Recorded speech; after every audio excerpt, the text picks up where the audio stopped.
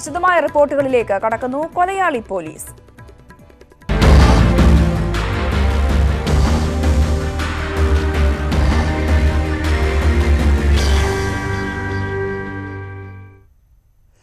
Nedumkandam custody മരണത്തിൽ 2 പോലീസുകാർക്കെതിരെ കൂടി കൊലക്കുറ്റം ചുമത്തും. അറസ്റ്റിലായ സിവിൽ പോലീസ് ഓഫീസർ സജീവ് ആന്റണിയെ 14 ദിവസത്തേക്ക് റിമാൻഡ് ചെയ്തു. ജയിൽ ഡിജിപി ഋഷിരാജ് സിംഗ് ഇന്ന് പീരുമേട് ജയിൽ സന്ദർശിക്കും. 4 പോലീസുകാർ രാജ്കുമാറിനെ ക്രൂരമായി മർദ്ദിച്ചുവെന്നാണ് ക്രൈംബ്രാഞ്ചിന്റെ കണ്ടെത്തൽ. അറസ്റ്റിലായ SI Sabu, civil police officer Sajeev Antony എന്നിവർക്ക് പുറമെ 2 പോലീസുകാർക്കെതിരെ കൂടി കൊലക്കുറ്റം ചുമത്തും. ഇക്കാര്യത്തിൽ അന്വേഷണ സംഘം ഇന്ന് തീരുമാനമെടുക്കും. പീരുമേട് കോടതിയിൽ ഹാജരാക്കിയ സജീവിനെ 14 ദിവസത്തേക്ക് റിമാൻഡ് ചെയ്തു. ക്രൈംബ്രാഞ്ചിന്റെ ചോദ്യം ചെയ്യലിനിടെ കുഴഞ്ഞുവീണ SI സാബു കോട്ടയം മെഡിക്കൽ കോളേജിൽ ചികിത്സയിലാണ്. ജയിൽ DGP ഋഷിരാജ് സിംഗ് ഇന്ന് പീരുമേട് ജയിൽ സന്ദർശിക്കും. റിമാൻഡിലായ രാജ്കുമാറിന് മർദ്ദനമേറ്റുവെന്ന സഹതടവുകാരന്റെ വെളിപ്പെടുത്തലിന്റെ അടിസ്ഥാനത്തിലാണ് ജയിൽ DGPയുടെ സന്ദർശനം. കോൺഗ്രസ് നേതൃത്വത്തിൽ ജില്ലയിൽ ഇന്നും പ്രതിഷേധ പരിപാടികൾ നടക്കും. SP-ക്കെതിരെയും DYSP-ക്കെതിരെയും കൊലക്കുറ്റത്തിന് കേസെടുക്കണമെന്ന് CPI ജില്ലാ കമ്മിറ്റി ആവശ്യപ്പെട്ടു. കസ്റ്റഡി മരണത്തിൽ 8 പോലീസുകാരാണ് സസ്പെൻഷനിൽ കഴിയുന്നത്. ന്യൂസ് 18 ഇടുക്കി. നെടുങ്കണ്ടം പോലീസ് സ്റ്റേഷനിൽ നിന്നും രാജ്കുമാറിന്റെ നിലവിളി കേട്ടിരുന്നുവെന്ന വെളിപ്പെടുത്തൽ. സ്റ്റേഷന് സമീപം തട്ടുകട നടത്തുന്ന ജോർജാണ് ഇക്കാര്യം വ്യക്തമാക്കിയത്. VV വിനോദ് തയ്യാറാക്കിയ റിപ്പോർട്ട്. രാജ്കുമാറിന് പോലീസ് സ്റ്റേഷനിൽ മർദ്ദനമേറ്റുവെന്ന മൊഴികളിലൊന്ന് നെടുങ്കണ്ടത്ത് ചായക്കട നടത്തുന്ന ജോർജിൻ്റെതാണ്. ജോർജ് ഇപ്പോൾ നമ്മളോടൊപ്പം ചേരുന്നുണ്ട്. എന്താണെന്ന് സംഭവിച്ചത്? ഞാനിന്ന് രാവിലെ കട തുറക്കാൻ വരും. 5 മണിക്കാണ് കട തുറക്കുന്നത്. 5:10 അടുത്ത് വെച്ച് ഞാൻ പോലീസ് സ്റ്റേഷൻ്റെ ഭാഗത്ത് വരുമ്പോൾ റോഡിൽ വെച്ച് പോലീസ് സ്റ്റേഷനിൽ നിന്നും ഭയങ്കരമായ അലർച്ച കേട്ടു. പിന്നെ ചെറുതായി ഞാൻ ശ്രദ്ധിച്ച് നിന്ന് കഴിഞ്ഞപ്പോൾ പിന്നെ ഒച്ചയൊന്നും കേൾക്കാതെ കടയിൽ വന്ന് കട തുറന്ന് പാലൊക്കെ തിളപ്പിച്ച് എൻ്റെ ജോലി തുടങ്ങുന്ന സമയത്ത് ഒരു 5:45 അടുപ്പിച്ച് വീണ്ടും ഒരു അലർച്ചയും കൂടെ കേട്ടു. ഇത് അല്ലാതെ മർദ്ദിക്കുന്നതായിട്ടോ അങ്ങനെ എന്തെങ്കിലും അതിനെപ്പറ്റി ഒന്നും അറിയത്തില്ല. പോലീസ് സ്റ്റേഷനകത്തോട്ടുള്ള കാര്യങ്ങളൊന്നും നമുക്കറിയത്തില്ല. ഞാൻ വെളുപ്പിനെ ആയതുകൊണ്ട് ഈ സൗണ്ട് കേട്ടെന്ന് മാത്രം. നടപ്പുകാരൊക്കെ രാവിലെ ഉണ്ട്. 4-5 മണിയൊക്കെ നിലവിളിയായിരുന്നു. അപ്പോൾ അന്വേഷണ സംഘത്തോട് താങ്കൾ ഇത് പറയാൻ തയ്യാറാണ്? ആരോടും പറയാം. ഞാൻ കേട്ട കാര്യം ആരോടും പറയും. എനിക്ക് ആരെയും ഒളിച്ചു വെക്കേണ്ട കാര്യമോ പേടിക്കേണ്ട കാര്യമില്ല. ഞാൻ കേട്ട സംഭവം ആരോടും പറയും. തീർച്ചയായും ഇത്തരത്തിൽ പോലീസ് സ്റ്റേഷനിൽ രാജ്കുമാറിന് മർദ്ദനമേറ്റു എന്നതിന് ഒരു സ്ഥിരീകരണം കൂടി ലഭിക്കുകയാണ്. Prashant മംഗലശ്ശേരിക്കൊപ്പം VV Vinod, news 18 Idukki. രാജ്കുമാറിന് ചികിത്സ പോലും നൽകാതെ മരണത്തിലേക്ക് തള്ളിവിട്ട പോലീസ്. കേസിലെ പ്രതിയായ SIക്ക് നൽകുന്നത് മികച്ച ചികിത്സ.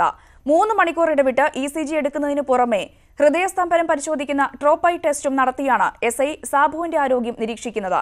പരിശോധനകളിൽ ഒന്നും സാബുവിന് കാര്യമായ പ്രശ്നങ്ങളില്ല എന്നാണ് റിപ്പോർട്ട്. രാജ്കുമാറിനെ മർദ്ദിച്ച് കൊലപ്പെടുത്തിയ കേസിലെ പ്രതി SI സാബുവിന് ലഭിക്കുന്നത് VIP പരിഗണനയാണ്. മുറിയിൽ കനത്ത പോലീസ് സുരക്ഷയിൽ ചികിത്സ, കൃത്യമായ ഇടവേളകളിൽ പരിശോധിക്കുന്ന ഡോക്ടർമാർ, 3 മണിക്കൂർ ഇടവിട്ട് ECG, 6 മണിക്കൂർ ഇടവേളയിൽ ഹൃദയാഘാതം പരിശോധിക്കുന്ന ഡ്രോപ്പൈ ടെസ്റ്റ് പോസിറ്റീവായാൽ ഹൃദയാഘാത സാധ്യത ഉണ്ടെന്നർത്ഥം. ഇതുവരെ നടന്ന പരിശോധനകളിലൊന്നും സാബുവിന് ഹൃദയാഘാതത്തിന്റെ ലക്ഷണങ്ങളില്ല. പൊതുവിൽ മനുഷ്യർക്ക് ടെൻഷൻ ഉണ്ടായാൽ വരുന്ന ECG വ്യതിയാനം മാത്രം. പക്ഷേ എന്തിന്റെ പേരിലാണെങ്കിലും ECG വ്യതിയാനം കണ്ട സ്ഥിതിക്ക് തുടർ പരിശോധന നടത്തിയേ തീരൂ. എന്തുകൊണ്ട് ഇങ്ങനെയെന്ന് ചോദിച്ചാൽ ഡോക്ടർമാരും ക്രൈംബ്രാഞ്ച് ഉദ്യോഗസ്ഥരും പറയുന്നത് ഒരുത്തരം മാത്രം: സാബുവിന് എന്തെങ്കിലും സംഭവിച്ചാൽ പിന്നെ ഉത്തരം പറയേണ്ടി വരിക ഞങ്ങളാണ്.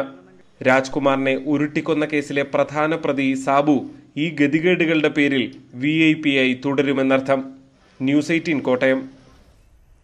സംസ്ഥാനം നേരിടുന്ന വൈദ്യുത പ്രതിസന്ധി ചർച്ച ചെയ്യാൻ KSEBയുടെ നിർണായക യോഗം ഇന്ന്. അണക്കെട്ടിലെ ജലനിരപ്പ് ക്രമാതീതമായി താഴ്ന്ന സാഹചര്യത്തിൽ വൈദ്യുത നിയന്ത്രണം ഏർപ്പെടുത്തുന്ന കാര്യം യോഗം പരിഗണിക്കും. അതേസമയം വൈദ്യുത പ്രതിസന്ധി ഉണ്ടെന്ന് വരുത്തി നിരക്ക് വർധനവിനാണ് സർക്കാർ നീക്കമെന്നും ആക്ഷേപമുണ്ട്. വടക്കൻ കേരളത്തിൽ ജലക്ഷാമം രൂക്ഷമാകുമെന്ന മുന്നറിയിപ്പ്. മുൻ വർഷങ്ങളെ അപേക്ഷിച്ച് മഴ കുറഞ്ഞതാണ് കാരണം. വേനൽ മഴയിൽ മാത്രം കഴിഞ്ഞ വർഷത്തേക്കാൾ 183 മില്ലിമീറ്റർ മഴയുടെ കുറവുണ്ടായി. തെക്ക് പടിഞ്ഞാറൻ കാലവർഷം ആരംഭിച്ച ശേഷം വടക്കൻ കേരളത്തിൽ മാത്രം ശരാശരി 60% മഴയുടെ കുറവുണ്ടായി. കഴിഞ്ഞ വർഷം ഏപ്രിൽ 105.2 മില്ലിമീറ്റർ മഴ ലഭിച്ചപ്പോൾ ഈ വർഷം 16.6 മില്ലിമീറ്ററാണ് ലഭിച്ചത്. 63% കുറവ്. 79% വ്യത്യാസമാണ് മഴയളവിൽ മെയ് മാസത്തിൽ രേഖപ്പെടുത്തിയത്. കഴിഞ്ഞ വർഷം 393.5 മില്ലിമീറ്റർ മഴ ലഭിച്ചപ്പോൾ ഈ വർഷം 48 മില്ലിമീറ്റർ മഴ മാത്രം.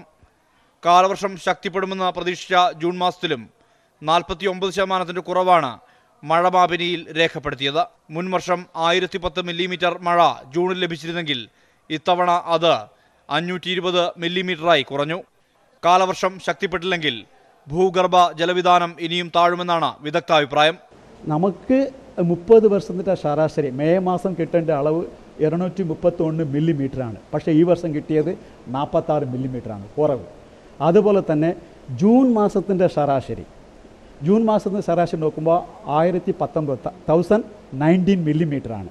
പക്ഷേ ഈ വർഷം ജൂണിൻ്റെ കിട്ടിയത് 520 മില്ലിമീറ്ററാണ്. എന്ന് വെച്ചെങ്കിൽ 49% കുറവാണ്. പ്രളയം വന്ന 2018-ലും കണ്ണൂർ, കാസർഗോഡ് ജില്ലകളിൽ ലഭിച്ച മഴയുടെ അളവ് കുറവായിരുന്നു. ശരാശരി 3500 മില്ലിമീറ്റർ മഴ ലഭിക്കേണ്ടിടത്ത് 455 മില്ലിമീറ്ററിന്റെ കുറവാണ് രേഖപ്പെടുത്തിയത്. ഇനി ലഭിക്കുന്ന മഴവെള്ളം ഒഴുകിപ്പോകാതെ ഭൂമിക്കടിയിലേക്ക് സംഭരിക്കുകയാണ് പ്രതിവിധിയെന്ന് വിദഗ്ധർ ചൂണ്ടിക്കാട്ടുന്നു. ന്യൂസ് 18 കാസർഗോഡ്. രണ്ടാം മോദി സർക്കാരിന്റെ പ്രഥമ കേന്ദ്ര ബജറ്റ് നാളെ. ബജറ്റ് അവതരണത്തിന് മുന്നോടിയായി രാജ്യത്തിന്റെ സാമ്പത്തിക ചിത്രം വ്യക്തമാക്കി സാമ്പത്തിക സർവേ ഇന്ന് പാർലമെന്റിൽ അവതരിപ്പിക്കും. സാമ്പത്തിക മേഖല നേരിടുന്ന വെല്ലുവിളികളും വളർച്ചാ നിരക്ക് മെച്ചപ്പെടുത്താനുള്ള നിർദ്ദേശങ്ങളും സാമ്പത്തിക സർവേയിൽ ഉണ്ടാകും. നിയമസഭയുടെ സമ്പൂർണ്ണ ബജറ്റ് സമ്മേളനത്തിന് ഇന്ന് സമാപനം. ധനകാര്യ ബിൽ പാസാക്കി ഇന്ന് സഭ പിരിയും. KSU പ്രവർത്തകർക്കെതിരായ പോലീസ് നടപടിയിൽ പ്രതിഷേധിച്ച് പ്രതിപക്ഷം ഇന്ന് സഭ സ്തംഭിപ്പിച്ചേക്കും. ആന്തൂരിൽ ആത്മഹത്യ ചെയ്ത പ്രവാസി വ്യവസായി സാജന്റെ കൺവെൻഷൻ സെന്ററിന് ഉടൻ പ്രവർത്തനാനുമതി ലഭിക്കും. സാജന്റെ മരണത്തിന് ശേഷമുള്ള ആദ്യ നഗരസഭാ കൌൺസിൽ യോഗം നാളെയാണ്. അതേസമയം നഗരസഭാ അധ്യക്ഷ PK ശ്യാമളയുടെ മൊഴിയെടുക്കുമെന്ന ആദ്യ നിലപാടിൽ നിന്ന് അന്വേഷണ സംഘം പിന്നോട്ടുപോയി. പാർത്ത കൺവെൻഷൻ സെന്ററിൽ ചീഫ് ടൗൺ പ്ലാനർ ചൂണ്ടിക്കാട്ടിയ പോരായ്മകൾ ഏറെക്കുറെ പരിഹരിച്ചു കഴിഞ്ഞു. പുതിയതായി ചുമതലയേറ്റ നഗരസഭാ സെക്രട്ടറിയുടെ നിർദ്ദേശപ്രകാരം പുതുക്കിയ പ്ലാനും സമർപ്പിക്കേണ്ടതുണ്ട്. തുടർന്ന് സെക്രട്ടറിയുടെ പരിശോധനയ്ക്ക് ശേഷം അനുമതി നൽകും. അതേസമയം സാജന്റെ ആത്മഹത്യയുമായി ബന്ധപ്പെട്ട് ആന്തൂർ നഗരസഭാ അധ്യക്ഷ PK ശ്യാമളയുടെ മൊഴി രേഖപ്പെടുത്തുന്നത് വൈകുകയാണ്. ഉദ്യോഗസ്ഥരുടെ മൊഴികൾ രേഖപ്പെടുത്തിയെങ്കിലും ആത്മഹത്യാ പ്രേരണാ കുറ്റം ചുമത്താവുന്ന തെളിവുകളൊന്നും പോലീസിന് ലഭിച്ചിട്ടില്ല. എന്നാൽ PK ശ്യാമളയെ രക്ഷിക്കാനുള്ള സർക്കാർ നീക്കത്തിന്റെ ഭാഗമായി പോലീസ് ബോധപൂർവം അന്വേഷണം വഴിതിരിച്ചുവിടുകയാണെന്നാണ് പ്രതിപക്ഷത്തിന്റെ ആരോപണം. കുടുംബാംഗങ്ങളെ ആവർത്തിച്ച് ചോദ്യം ചെയ്ത് കുടുംബകലഹമാണ് ആത്മഹത്യക്ക് കാരണമെന്ന് വരുത്തി തീർക്കാനാണ് പോലീസിന്റെ ശ്രമം. ഒരു മരണം നടന്ന വീട്ടിൽ കുടുംബ പ്രശ്നമെന്ന് പറഞ്ഞ് ആ കുടുംബത്തെ വീണ്ടും അപമാനിക്കാൻ ശ്രമിക്കുന്നത് Keralam സഹിക്കുന്ന പ്രശ്നമേയില്ല.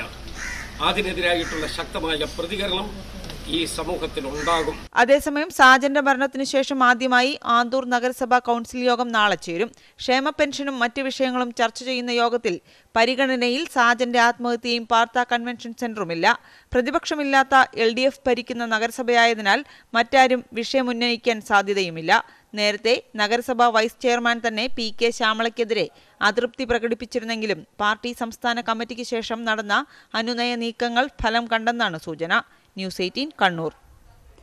Arch bishop Mar George ആലഞ്ചേരിക്കെതിരെ Ernakulam Angamaly അതിരൂപതയിലെ ഒരു വിഭാഗം വൈദികർ നടത്തുന്ന നീക്കം ചെറുക്കാൻ ഇന്ത്യൻ കാത്തലിക് ഫോറം കർദിനാളിനെതിരെ പ്രമേയം വായിക്കുകയാണെങ്കിൽ തടയാനാണ് തീരുമാനം. വൈദികരുടെ യോഗത്തിനെതിരെ സിനഡിന് കാത്തലിക് ഫോറം പരാതി നൽകിയിട്ടുണ്ട്.